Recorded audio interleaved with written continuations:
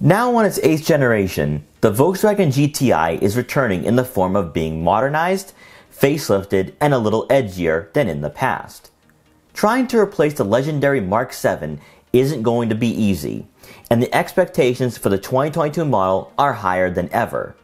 But in the midst of drawing criticism for its controversial road presence and less than user-friendly infotainment system, there's a lot going for the Mk8 GTI that could help retain its title as being the best hot hatch you can buy on the market today.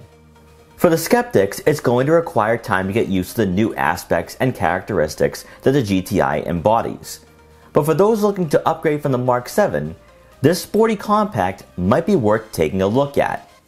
So here are 5 reasons why you should buy a 2022 Volkswagen GTI.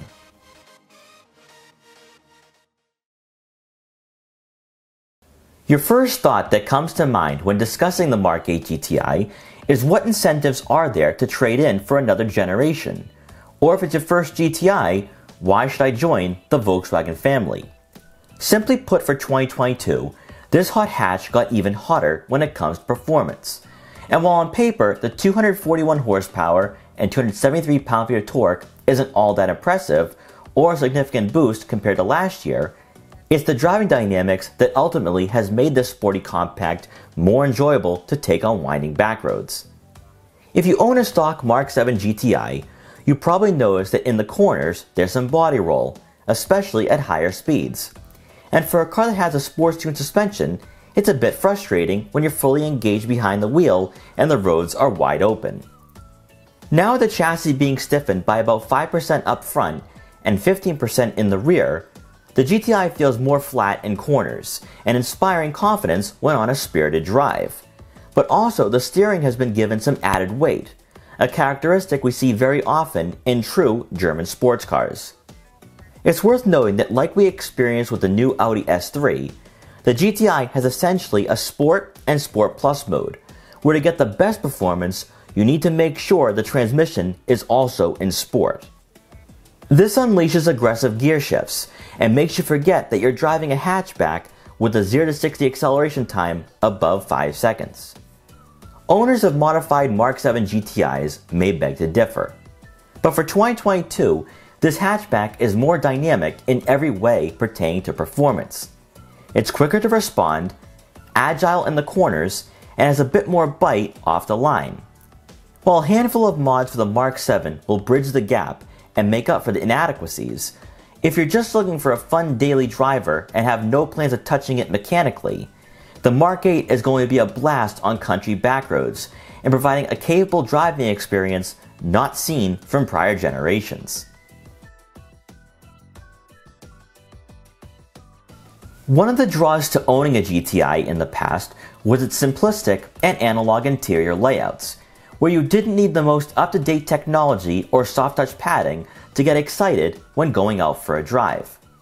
Heavily disputed for the 2022 model, however, is the fact that for the most part, the dashboard, center console, and interior tech is all new, with some GTI loyalists not being too pleased at the lack of physical buttons for the infotainment system.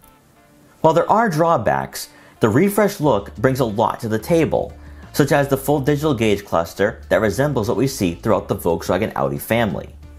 The resolution and quality is arguably unrivaled, and the fact that you can customize pretty much every aspect of this display makes the GTI feel a bit more upscale. The addition of a head-up display for the Autobahn trim was certainly needed, and by offering the Harman Kardon premium audio system, you can enjoy listening to your favorite music. The user interface, on the other hand, has its strengths and weaknesses, where it's more in-depth than the prior model year. There's new graphics, sub-menus, and features, such as ambient lighting. Yet even with new eye candy, the lack of buttons forces you to reach for the touchscreen. And since there's no dials for the climate control settings, you have to tap on the touch-sensitive buttons to find the ideal temperature. There's no disputing the fact that Volkswagen complicated what was once an easy-to-use head unit and dashboard. However, on the surface at least, the GTI's interior is more tech-driven than most vehicles in this price range.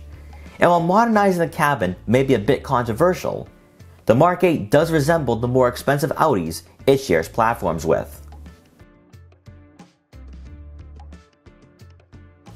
Mk7 GTI will forever be looked at as the best generation in the modern era for this hatchback. But for American enthusiasts, there's been some level of disappointment that this car was made in Mexico. While build quality and durability was never called into question, and reliability was not a real issue for those who kept their GTI stock, some owners wondered what could have been, as European customers received models made in Wolfsburg. Thankfully for the Mk8, we now get German-made GTIs. And while possibly anecdotal on the surface, there is a noticeable improvement, and you feel that when stepping inside and closing the door. When taking a deeper dive into Volkswagen's MQB platform, the part sharing with Audi is far more apparent, as the center console is pretty much identical to the A3 and S3, and it's that closer resemblance to its cousins, where the GTI has a mature demeanor compared to last generation. While we can get caught up in the aesthetics and the lack of physical buttons, the 2022 model does exude a sense of sophistication and individualism when looking at its lineage. Some may be quick to say, made in Germany or Mexico, there's no real difference. However, for those hopping in from a Mk7, a short test drive quickly showcases what has changed, and that's the ride quality, interior comfort, and certainly a keen focus on improving the mechanical side to this hatchback to make it an exceptionally fun car without diluting the brand or its DNA. As a GTI owner myself, one of the primary concerns when the Mk8 was announced was that since it was still going to be built on the same chassis and underpinnings as the Mk7, there'd be no real significant changes to differentiate both generations, and that outside of looks and new tech, it would basically be the same GTI we all know and love. Thankfully, that wasn't the case, and in fact, during both test drives, the stiffer suspension, tighter steering, and more aggressive gear shifts were enough to get excited over.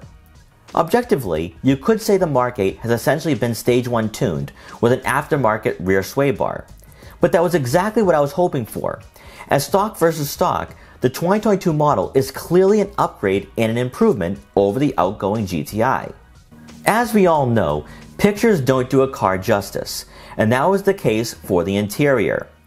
New infotainment system and digital gauge cluster aside, the freshly designed seats that are available in cloth plaid or Vienna leather upholstery do add a secure feeling, more so with the leather seats that provide aggressive bolstering, and you won't find yourself sliding out of those bucket seats when cornering aggressively, as you will unfortunately experience that with the cloth seats.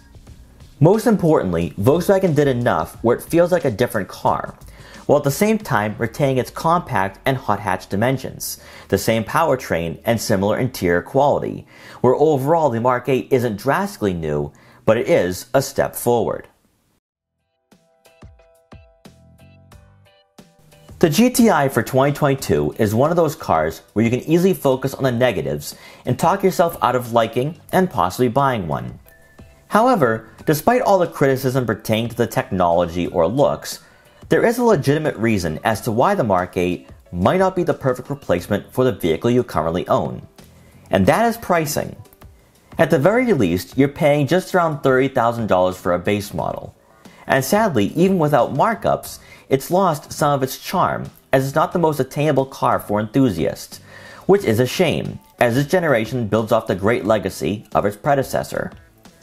When strictly talking about driving this hot hatch, Volkswagen addressed the weak spots, where now it has Audi A3 and S3 tendencies, and objectively does have the handling and performance that reflects its current price tag. The Mk8 is far from perfect, but there's a lot to be excited and optimistic about, as it's still one of the best options available in its segment. And while pricing has increased for this model, the same can be said for rivals as well. If you can look past the new front fascia and lack of physical buttons for the interior, you're going to be commuting in a fun daily driver that all in all is an upgrade over the Mk7. It will most certainly put a smile on your face every time you get behind the wheel. We hope you enjoyed this quick buyer's guide for the 2022 Volkswagen GTI. Please like, comment, share, and subscribe for more videos like this one. And if you're interested in buying a Mk8 GTI or any other Volkswagen model, make sure to check out our full reviews to help you find your next vehicle. And thanks for watching.